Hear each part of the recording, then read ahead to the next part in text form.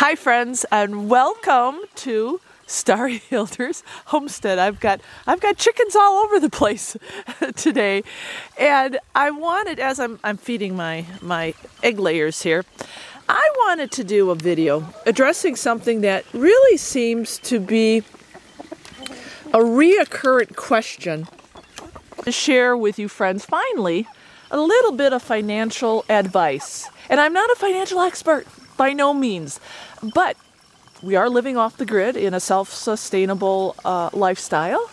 We are living a debt-free lifestyle.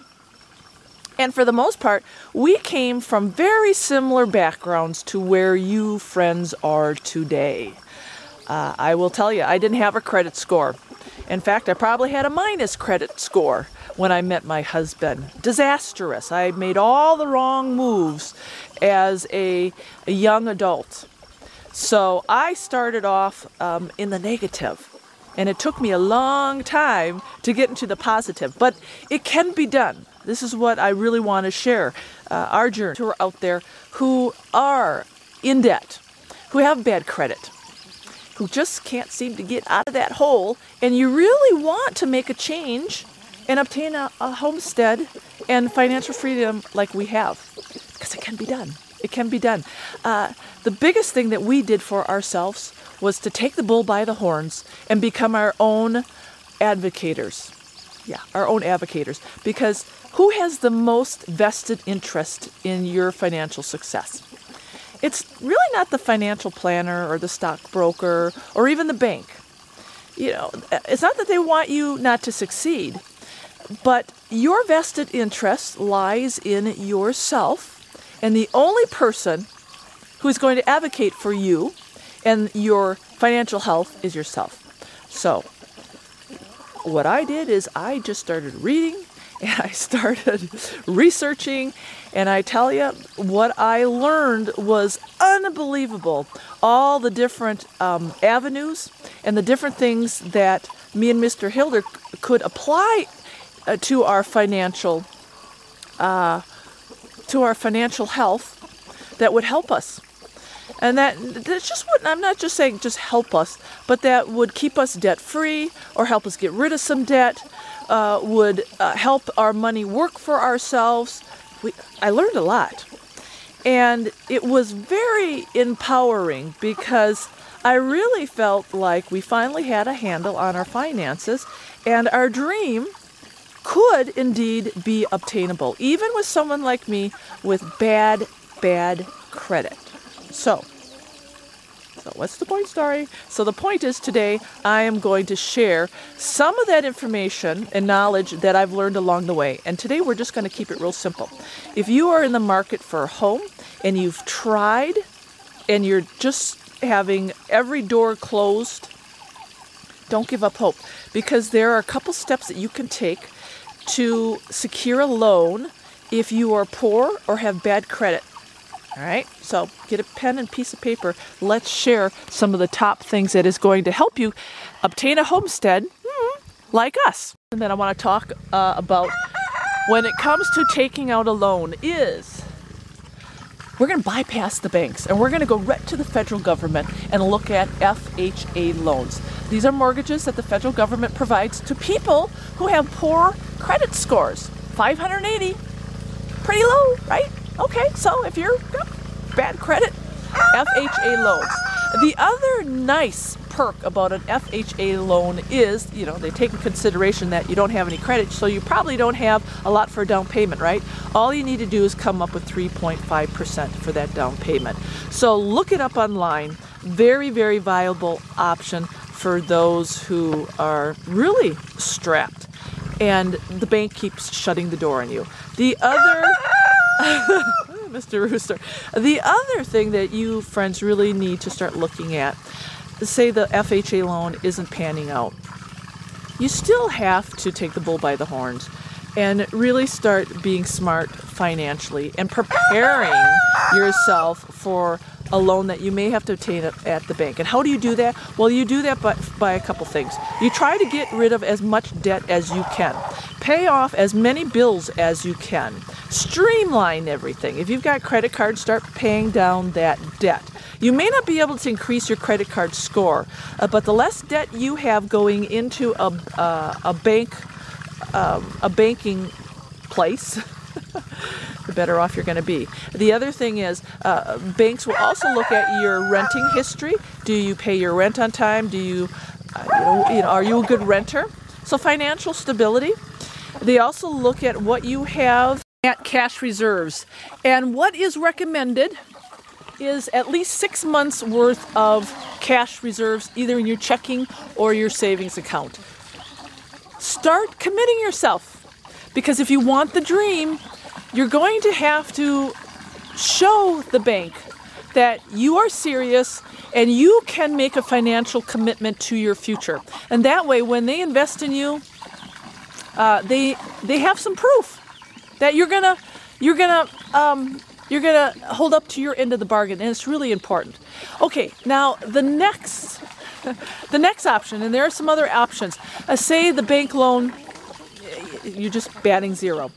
There is always seller financing. Now, seller financing is a good, viable option.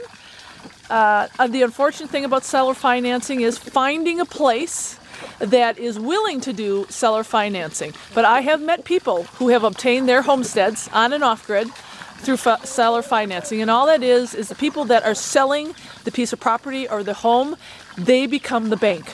Now, the unfortunate part about that is they have the right to charge you more interest because they're taking a risk. But the good thing is, if you have no credit, you don't have to qualify, you don't have to prove anything. If that seller is willing to work with you, there you go. You can move in and you can have your homestead.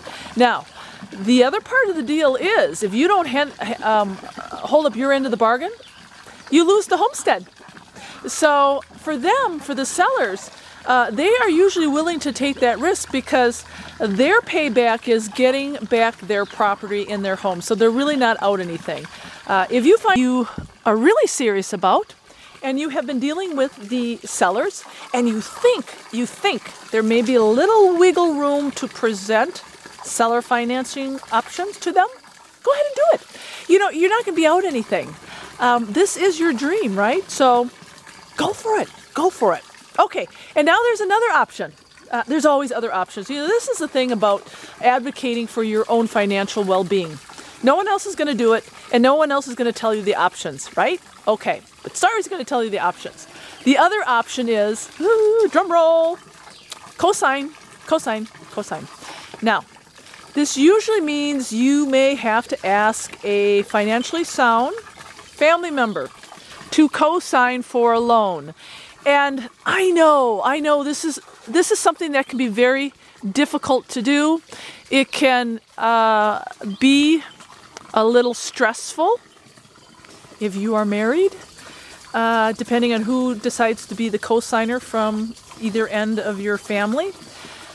It's kind of a last resort thing, but I am telling you, co-signing is a great, viable option, and it can hopefully obtain you that loan to get your dream homestead. So don't cross it off your list. I mean, obviously, if you're married or you're with a partner, you really have to sit down and think about the co-signing option. And if you're using a family member, you really got to sit down and figure out how this is going to be done. It really can be a viable option financially. But this is the point where you have to really sit down and look at your own finances, make sure that you are stable, you are ready, and you can put your money where your mouth is, because no matter who you go to, be it friend or family, they are going to have a lot of questions, and rightfully so. And this is where the stressful part comes in, because they are now going to have the right, your family member, to ask you about your financial stability. They have the right to ask you about your credit cards, your car payment, how much reserves you have in your checking account. And please, do not be offended, because when you are going down this route and this is your only last viable option, you need to plead your case, and you need to do it respectfully and not take it personally. Because I know if someone came to me and wanted me to co-sign a family member, I'd be asking a lot of questions and I would have my doubts. So just know the position that you may be placed in. But also keep in the back of your mind that you want to obtain that homestead, that living dream. These are the hoops that you are going to have to jump through. Hopefully, I have given you enough tips to start researching and start looking into your financial freedom and options when it comes to obtaining a homestead with bad credit or not a lot of money. So don't give up. Please don't give up. You know, what really helped us obtain our dream is we didn't give up. A lot of hard work, a lot of persistence, and a lot of hard work. But it got us to this point. And again, we are 100% debt-free. Debt-free, we own our property and our house and everything. And the only thing that is sure on this homestead is death and taxes. Can't get away from that. But in the meantime, we're living a pretty financial free lifestyle. And you can have it too, so don't forget about that. Okay, God bless, and I hope this video finds some people who are struggling out there, finds them and gives them some hope.